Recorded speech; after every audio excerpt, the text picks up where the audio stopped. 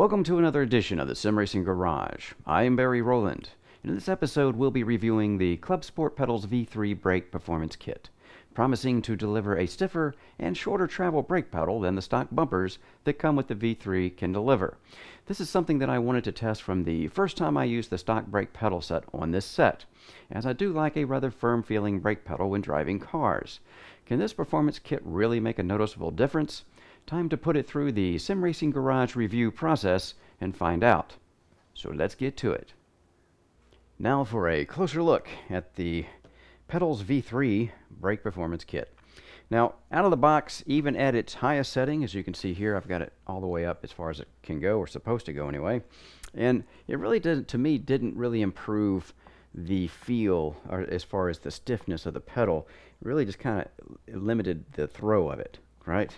Even though it does increase it a little bit, it's, yeah, even with it all the way down here, it just had more throw, but I kind of felt it didn't give, it was really weak at that position for me. And again, we have to remember here, we are entering the world of subjectivity here. As far as pedal feel, firmness of a pedal, you know, that's totally subjective. Everybody's going to have their own idea about what they want out of this. So, enter this kit. So let's take a look at it. Okay, we got our little pamphlet. We can throw that away. No, just kidding. But this is actually a pretty nice kit presentation, I must admit. And Fanatec usually, again, does pretty well with the presentation of their products. They spend the extra money for the presentation. And I know there's some guys out there say, well, quit spending money for all this great presentation and packaging and give us better parts on your units. So anyway, I've seen a lot of that out there. But yeah, you gotta admit, this is kind of nice. It tells us exactly what we have here. And we have 3 reds, 3 greens, and the bottom ones are 12s, which are 12 millimeter thick. And the top ones are 13 mil, which are going to be stiffer, supposedly. We're going to find that out. We got this little PU foam piece, and that goes in no matter what we have as far as the bumpers in here. And we have a nice little bottle of lithium grease to grease these babies up before we put them in, because you want to make sure they're very well lubed, so you don't have any stiction going on when you're using them. Yeah, the usual stuff there. But it's nice they gave us a bottle of lithium grease to get greasy with. And yeah, we'll talk about what all these are going to do, and we're going to test them too. You know how we do it here. Well, that's just not going to stand up, is it? We're going to test them and find out just how stiff they are. Now, we have the usual pamphlet of what to do and how to do your brake. We'll see all that as I do it. But the cool thing is, I thought it was cool anyway, they actually put a table in here to try to explain to you what means what. So it's kind of, if I have a 13 and a 13 green, I go over and it's very hard, right? If I have a 13 green and a 12 green, it's just hard. So forth and so on. A 13 and a 13 red's medium, and a 12 red is soft. So we have 4 different combinations of soft, 3 of medium, 2 of hard, and only one of very hard.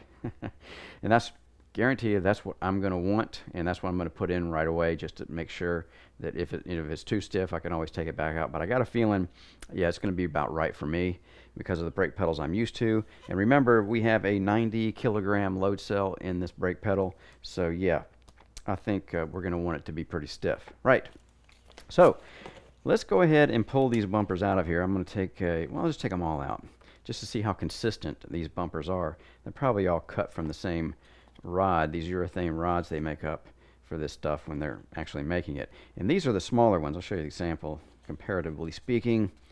And we'll also pull this guy out, PU foam. And remember, that's going to go in first before any of this other stuff does. Let's just get this box out of the way for now. There you go, sit right there. Perfect. Now, here's a green 13 and a green 12. I think you guys can tell the difference in the diameters there, especially when you look at them this way. Right. So the reds are the same deal. We got a 12 and a 13, and it's easy to tell because they're red. But we're going to test these things out like we always do here at the SRG and find out how accurate the ratings are. We're going to got our Shore gauge here that will tell us accurately, hopefully, the hardness on these bumpers. So we're going to start with the greens first, then we'll do the reds, keep all these guys together. And I'm going to start with this 12 mil and see how hard it is. I got a feeling it's going to be just as hard as those or close to it. But let's go ahead, and by the way, my mat here that I'm using, this rubber mat, is very, very dense, hard rubber. So yeah, it's not actually, we can do a durometer test on that, and you can see it's 85 maybe. Yeah, something like 85. Well, it looks like it goes down because the cushion goes away as it compresses. So it's pretty hard anyway, and we'll keep that in mind as we're doing these. But really what I'm looking for is consistency and a general idea where the shore rating is on these. Right, so further ado here, let's do this. All right, that's, wow, that's a 94. You guys see that? In fact, let me get a little closer here. Do that again. 94. Yeah, it's about a 94. So that's a small green one, and we'll go to the bigger green one.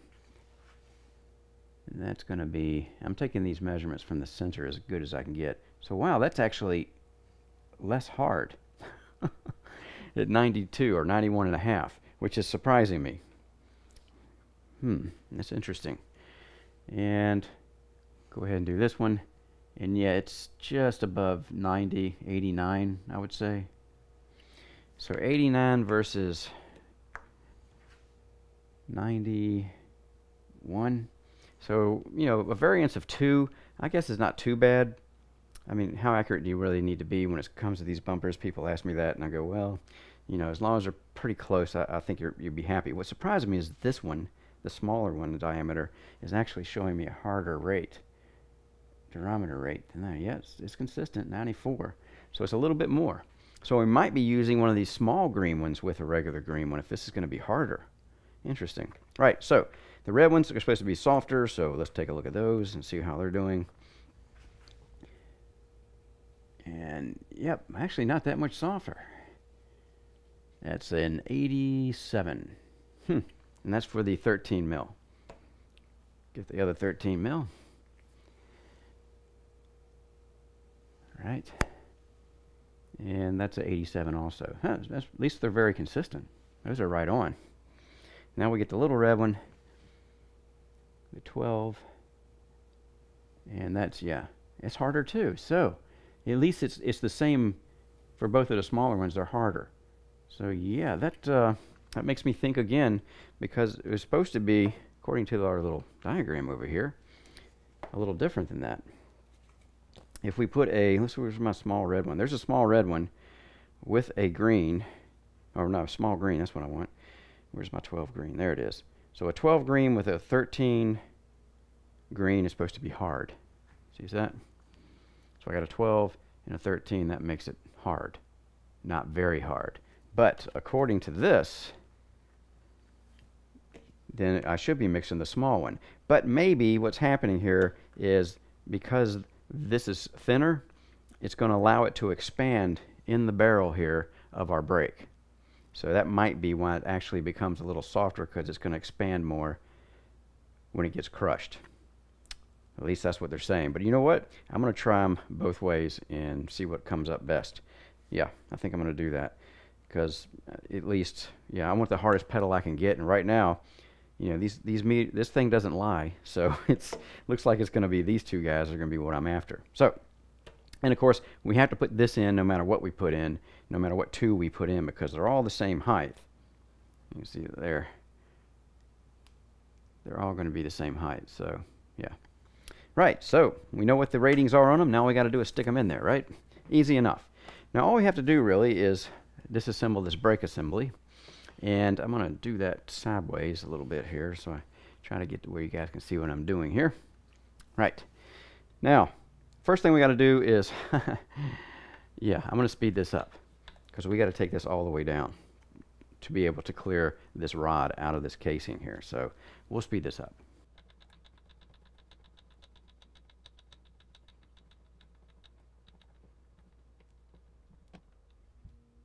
All right, so now we have it all the way down, and now what we have to do is turn the pedals.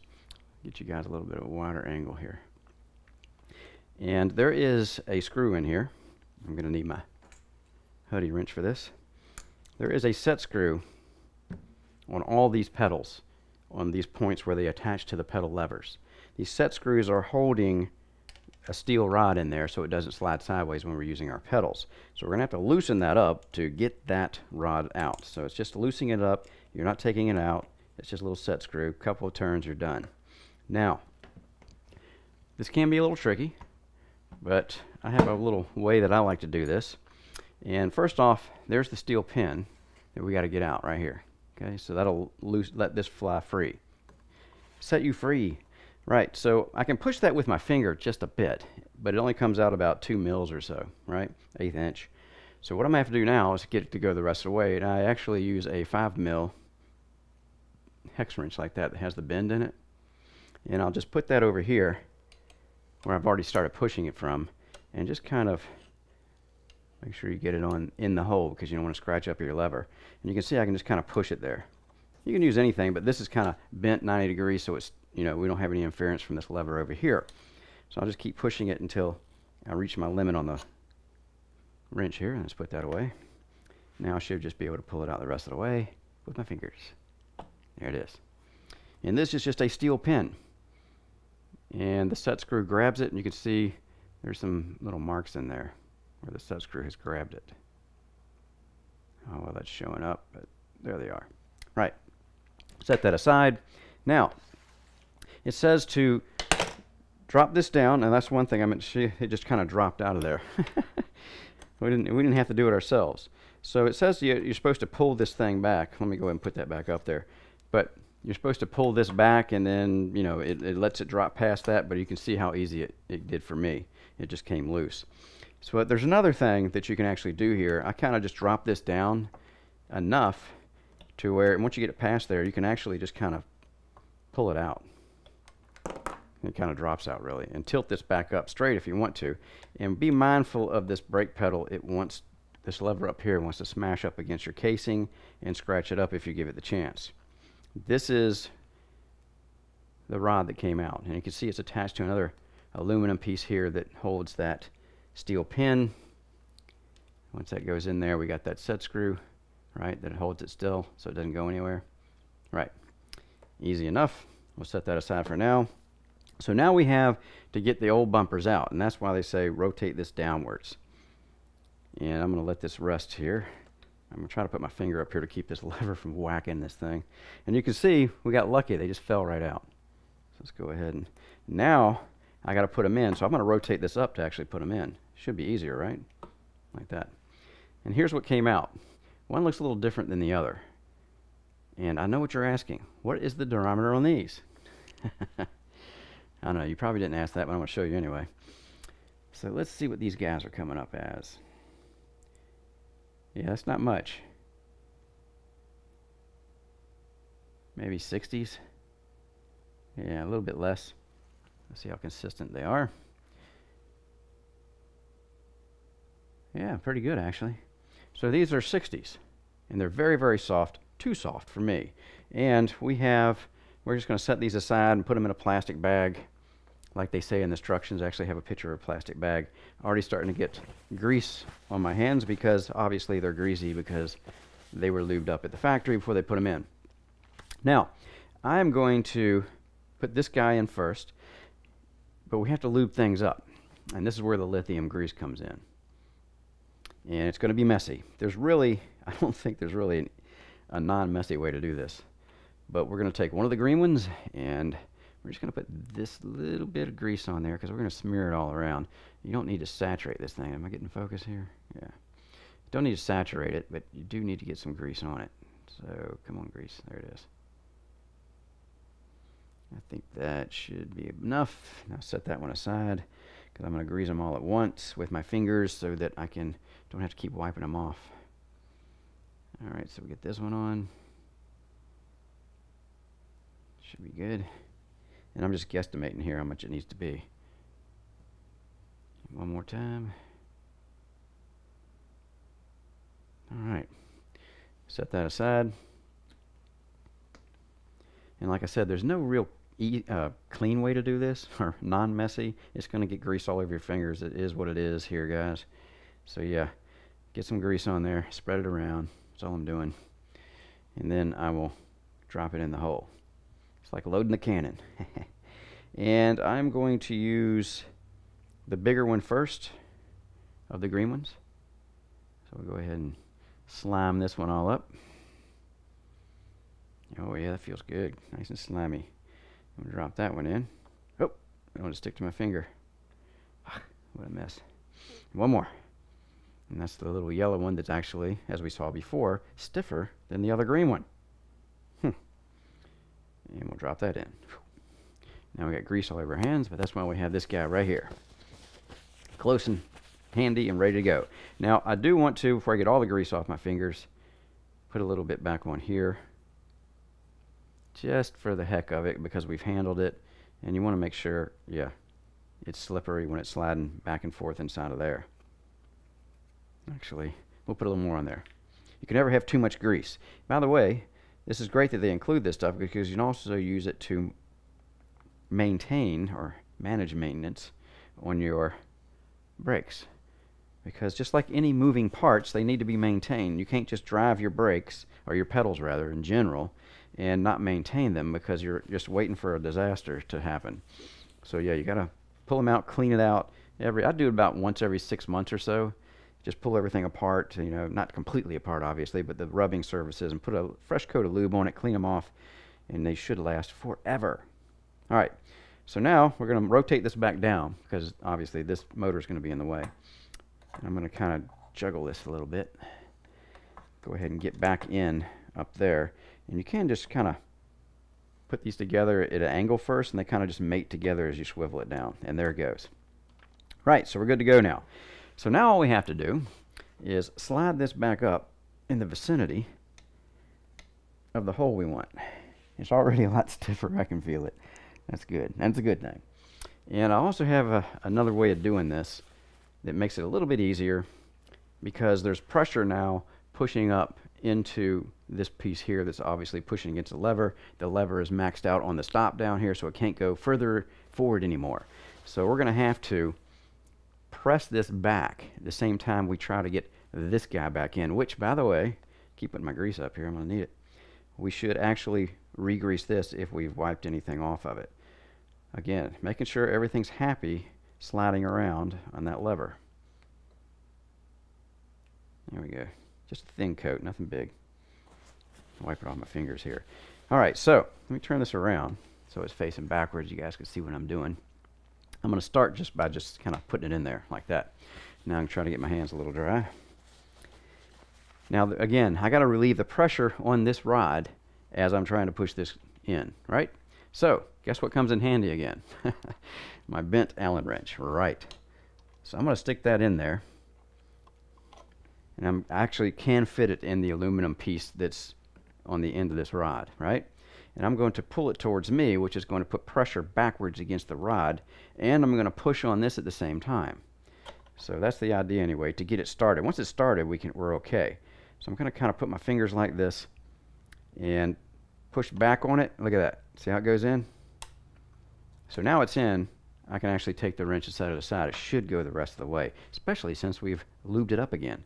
And it might help if it gets stuck, or you might wiggle it a little bit from the pedal part here to help relieve some pressure back and forth, and sometimes that helps it going back in, just like that. Couldn't be easier. Right, no struggles here, at least not yet. All right, now I think I'm done with my grease. I think I'm going to go ahead and put the cap back on for good. Right. So now all we got to do is one more thing. That is, go ahead and tighten that set screw back up that we undid at the beginning of this procedure. Snug it up. You don't have to ratchet it down real hard. Just snug it up so it bites into the steel rod in there a little bit. And that should do the trick, I think. Motor's still good. Now, they say in the instructions that this is no longer a tension adjuster. This little dial thing here is basically to take slack out of the pedal. And you can see there's a little, I don't know if you guys can how well you can see that, but there is just a little bit of slack in the pedal here. So I'm going to roll this out. And that's obviously pushing this little piston here, that not piston, but the cavity, this barrel, if you will, back up onto that shaft and taking the play out. That's the idea anyway. So I'm going to go ahead and roll it until it gets hard to turn, because I want to compress it as much as I can, I think, for what the stiff pedal that I'm looking for here. Oh yeah, That's better already. Much better. And there's still just a little bit of slack on that. So let's see how far I can turn this thing out. They say it doesn't matter with the tension. Yeah, okay, now it's stopping. It's getting hard to turn right there. Let's see what that does. Yeah, that's hardly anything there. And again, that doesn't mean you're going to like your pedal like this. But it sure is a big improvement. I can tell already I'm going to like this. Yeah, because I certainly didn't like it much with those other bumpers in there. Just, you know, it wasn't stiff enough. It just didn't feel like I like things to feel. Again, just the way I like things to feel. So now that we've done this, we're all done. All we've got to do now is mount it to the rig, go over there and do some testing on it and see what we think about the different stiffness. Now remember, we're also going to have to manually recalibrate the pedals, but I always manually calibrate anyway. I never use the auto calibrate because I just don't trust that stuff, and it's much more accurate when you use the manual, and it's really easy to use that manual calibration thing. It's really nothing to it. So yeah, we're going to go over there and calibrate the pedals and then drive them. So here we are in Fanatec's USB pedals properties page or application. This is where we calibrate our pedals. You'll see I actually have it on the manual mode because I like to use the manual mode more than I do the auto. I think the manual is more accurate, and it really is very easy to use anyway. So right away we'll see that we've got the clutch, brake, throttle, and handbrake, and you can see down here in the brake I'm not even touching the pedal. I have some blue bar in there, which means that would mean in game I would have brake applied. I don't want that obviously, so we need to get that out of there. Plus I'm going to rest my foot on the pedal so that I'm simulating driving the car without actually putting the pedal down, and yeah, you can see it even gets to be more because of the weight of my foot and my leg. So what I'm going to do is get rid of that, and this is kind of like just adding a dead zone to your pedal. And I'm just going to click that, and there it goes. Pretty quick. So now when I'm resting my foot on the pedal, we don't see any blue bar. That means there's no brake activated, and that's what you want. But if I push on it, you can see right away I'm getting some activation. Now I want to set the max on it. I press it all the way to where I'm comfortable with the force. In fact, I usually go a little bit further, and it's just about, actually it's pretty good. I'm going to leave that there. Now if it was down here somewhere, then I would set max and then save it. So everybody's a little different. What you're going to feel in your brake pedals, how far hard you want to press yours. So yeah, that looks good to me though. I'm comfortable with that because again, we're going to be fine-tuning it, if you will, whenever we're in a game, iRacing, is that of course, so whatever the case may be, R Factor 2, we'll be fine-tuning it from there. So yeah, that's good for me. Now, throttle, same thing. If I rest my foot on the throttle, yeah, I'm not getting anything, which is good. Well, let me see here. Yeah, you can see though I'm going past on the top. When I hit the top, my pedal still moves a bit, if you're watching the pedal picture. So the bar's full, but yet I can still move my throttle pedal. So I need to fix that by hitting set max with the throttle all the way down to the stop. So now it should fill up just as I hit the stop. And there it is. Perfect. Now we'll go over to the clutch. Again, we don't have a handbrake, so clutch, I'm resting my foot on the clutch, nothing going on there, which is great. Max clutch, well, it's a little bit the same way the throttle was. See how it's filled up there? But I can still push it down a bit. So I'm going to hit the set max on that one. And now it should stop it. There we go, just like we want it. Perfect. Resting my foot on the brake, nothing going on until I'm pressing it. All right, that's how easy it is. That was quick. No frills here. It's just very simple application. I really like this because it's fast, it's accurate, and yeah, it just gets the job done, and you can get on with having fun. Now for the driving impressions of using the brake pedal. As you can see, the pedal still travels pretty far when I'm hard on it, even with the two green bumpers in there and the tension adjuster screwed out as far as I could get it to go. So that's about it as far as the stiff as you're going to get, which isn't bad actually. I really didn't have any trouble controlling the car rather under the braking zones, doing trail braking and threshold braking, and it actually felt pretty comfortable once I got used to it a little bit. It's a little bit less stiff than my normal pedal set, but really nothing to get me off kilter too much. And I felt like I was doing the same lap times and being able to control the car just as well as with my other pedal set. And yeah, again, I would like to have it even a little stiffer, or at least have an option to go stiffer, but again, this is total personal preference. We're entering the world of subjectivity here, so you know, my opinion obviously is not going to be the same as others. Really what you have to do is get this kit and use it. I will say this, I do feel like if you have a V3 pedal set, you do owe it to yourself, I think, to get this performance kit upgrade. It's $30, and I know it's another $30 for the pedal set, or adding cost to the pedal set rather. But I think in the end it's worth it. It really improved it for me anyway. Now, if you like a real soft pedal on your brake pedal, then you may not agree with that. But I think most would agree that it really firms up the pedal into different zones than the stock bumpers can. That makes it actually more comfortable to use for me too, because the pedal throw is not quite as much either. But anyway, we'll go ahead and get on to the final thoughts, and we'll discuss it more over there.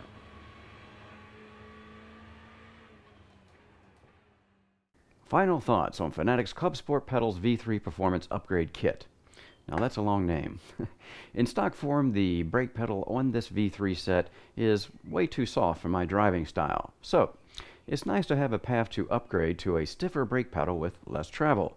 As usual, Fanatec gives us a professionally packaged and finished product with all the parts you need to tweak your brake pedal and get the most comfortable setup for each sim racer using it.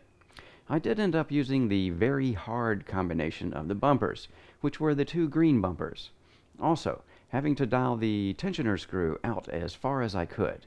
But in the end, I was satisfied with the result. The bumpers themselves seem to be of good quality, and close enough as far as the variation in their hardness ratings on the shore gauge. Not too much to complain about here, really, with this kit. It just gets the job done. That said, I think it would be nice if Fanatec would include the kit with the V3 pedal set, maybe charging another $10 to $15 for their trouble. That would be fair, I think. I'm Barry Rowland. Thanks again for watching the Sim Racing Garage channel. Don't forget to hit the subscribe button, and if you would like to support what I do here at the SRG, visit my website at simracinggarage.com.